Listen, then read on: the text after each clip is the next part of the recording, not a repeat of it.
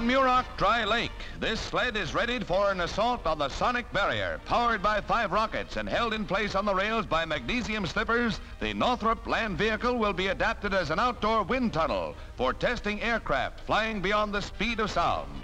Man's attempts to crack that supersonic barrier lead to some spectacular experiments.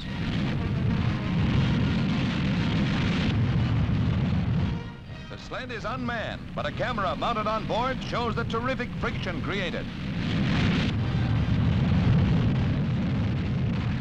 It takes a big puddle of water to slow the sled down. Longer tracks are planned for future tests of supersonic aircraft. On this next test, the sled tops 1,000 miles per hour. She jumped the track, rocket on a rampage.